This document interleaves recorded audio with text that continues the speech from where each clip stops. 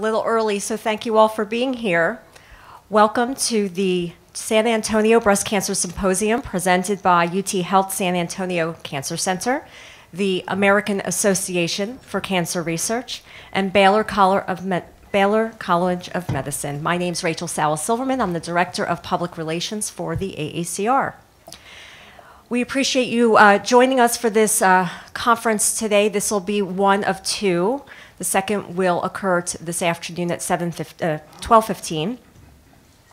And we're doing this because we want to make sure everyone can get to opening remarks at 8 a.m. this morning at Hall 3.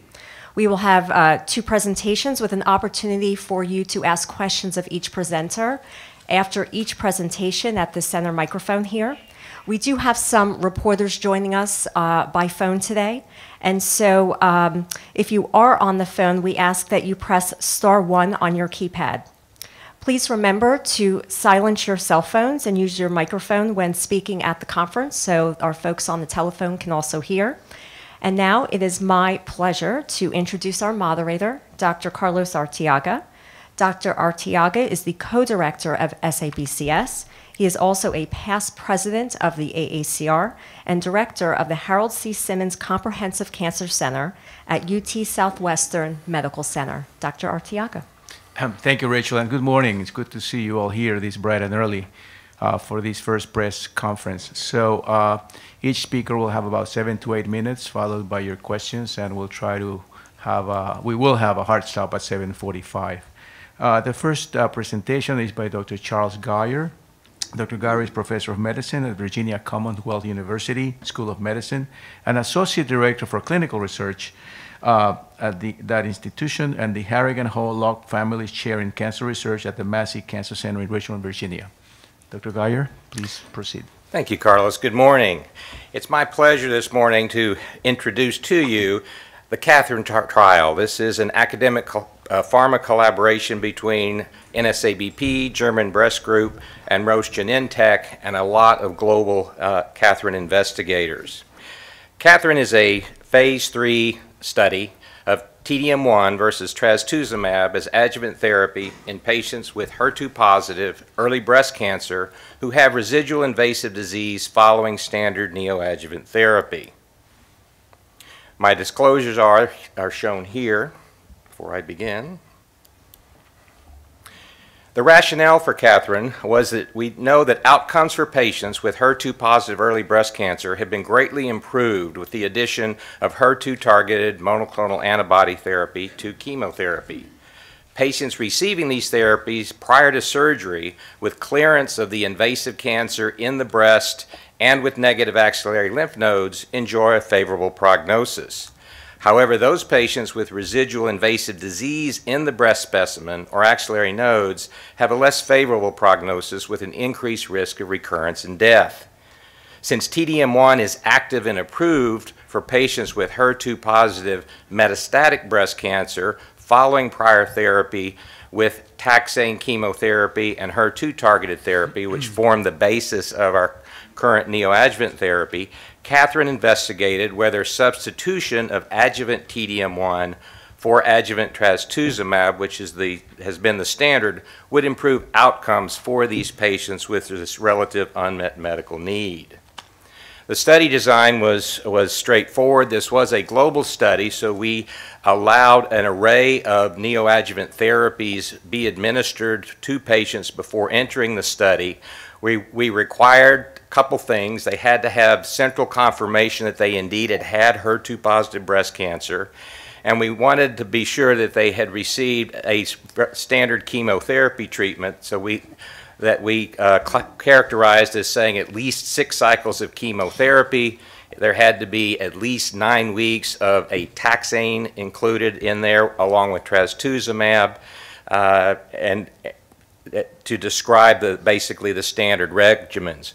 It was important that all chemotherapy had to be completed before surgery because we were using that biomarker of residual disease as our indicator of relative resistant micrometastatic disease. Of course, we had to have evidence that the patient had residual invasive tumor in the breast specimen or in their axillary nodes, and patients entered and began on KATHERINE within 12 weeks of surgery. Now, this is a group of patients with a lot of variability, so an important aspect of the study was establishing the stratification factors because patient outcomes, their prognosis, is different depending on these factors.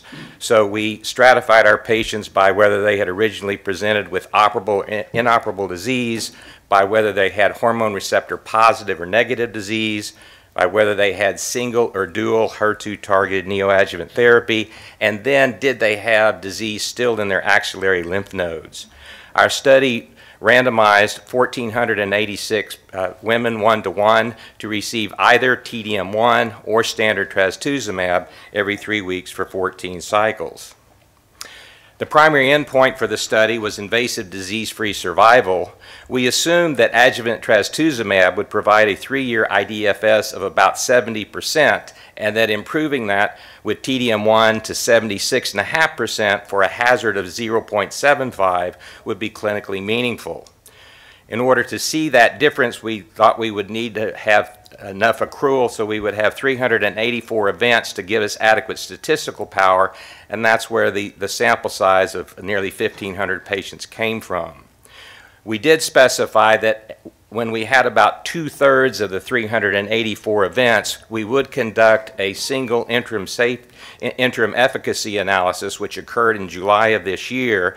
And if we saw in that early analysis that our hazard ratio was under 0.73, we would report and also conduct an initial survival analysis.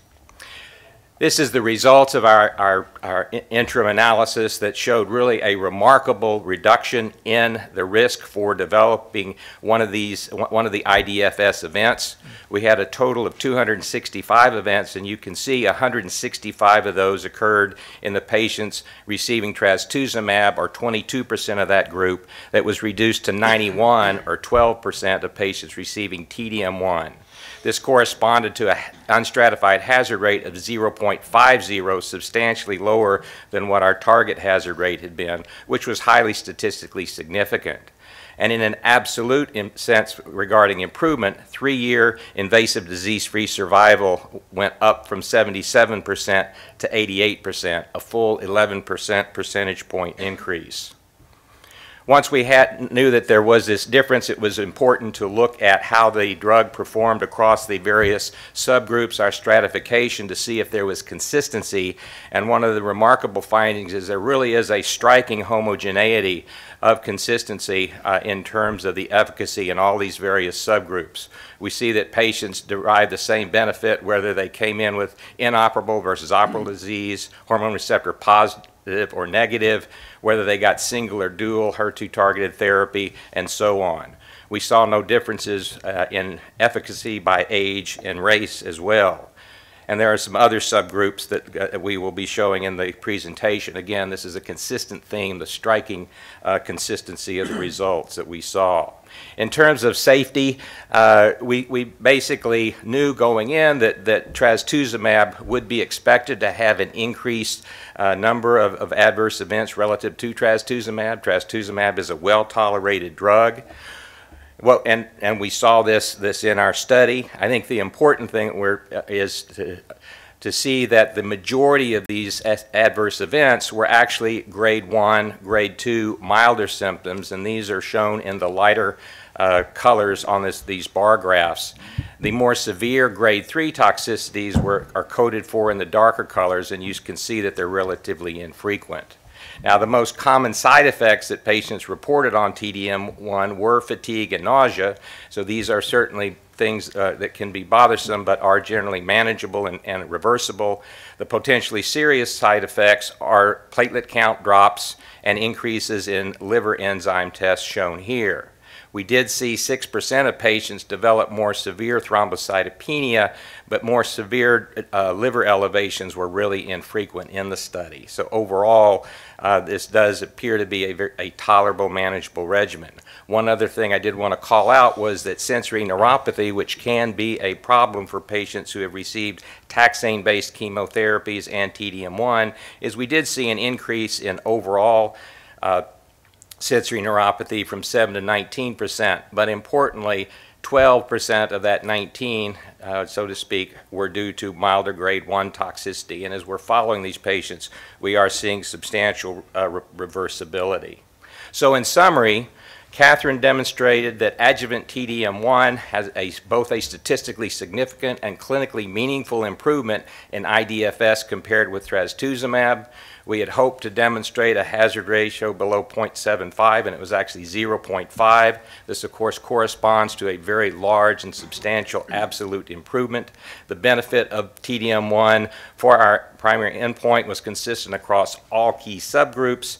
Safety data were consistent with the known toxicities of TDM1, with expected increases in manageable AEs, but these are things that we think would be manageable by medical oncologists and temporary for the most part.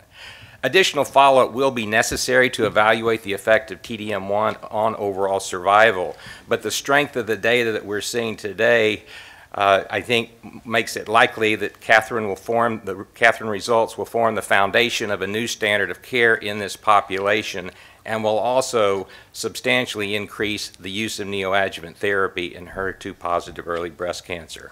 I'd be happy to try and address any questions. Thank you, Charles. Questions from the audience, please? You can stand up at the center mic, please.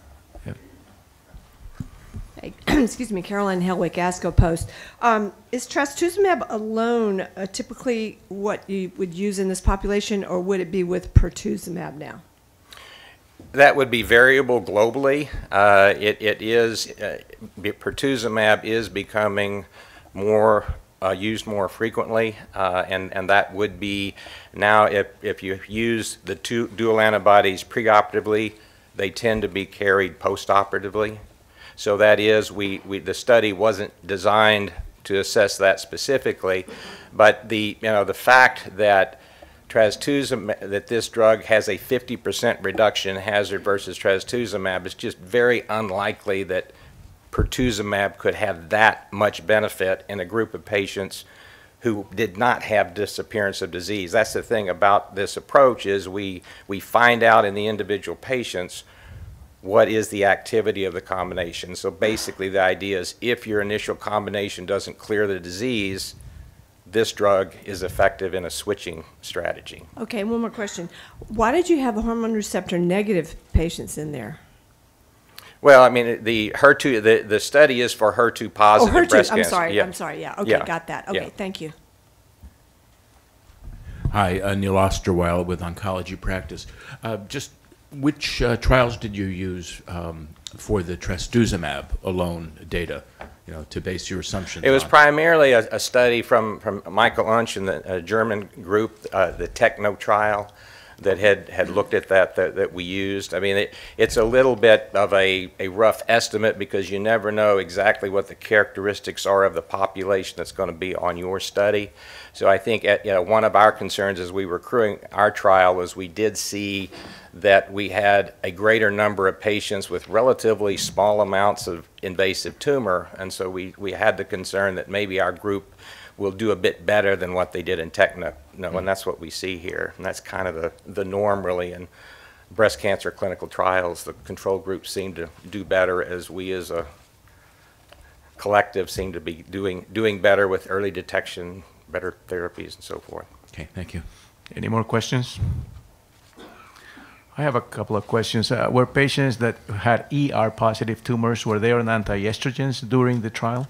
Yes, we basically allowed choice of endocrine therapies as well as decisions on radiation therapy to be per local practices. We did give our guidelines. The specific thing we did request was that when those therapies were used, that our research agents be co-administered, okay. So they were given concurrently. And also, did you allow anybody with any residual disease, even an RCB1, would go into this trial? In a sense, we did. We did not attempt to collect RCB data because it was a global trial, but we did look at, and we'll share this information later this morning, we looked at the subset of patients with very small disease in the breast and negative lymph nodes, which is a proxy, I guess, for RCB1, and we Okay. saw the same Same improvement. effect. And, okay, and did you check, or do you have plan to recheck the HER2 status in that residual cancer? One of the strengths of the study, I think, is that we have received a large number of the residual tumor as well as the baseline tumors, and so we are going to be doing extensive correlative studies looking at those sort of issues. I think that's important. One final question. Yes, hi, Marisa Weiss, breastcancer.org. Was the adherence compliance to the TDM1 equal to or close enough to the continued trastuzumab or dual therapy? It was similar. We planned 14 cycles, and 80% of patients getting trastuzumab received 14 cycles. That number was 71% on TDM1, so there were more early discontinuations of the drug, so due to adverse events and things. But one of the things that was in the study is because this was being looked at in a potentially curative population, we had very cautious stopping rules for elevations in bilirubin and things like that, probably more than we needed. So some of that discontinuation is related to what I think was appropriate caution given the unknown activity of the drug. But And in terms of the slightly less adherence compliance to the TDM1 because of those adverse side effects, do we collect patient-reported outcomes or sort of? yes, patient-reported outcomes are part of the study, and that, those analyses are being conducted because they will be part of the package taken to regulatory authorities requesting consideration for approval. So that data will be forthcoming as well. Okay, thank you. Thank you. Well, now we have to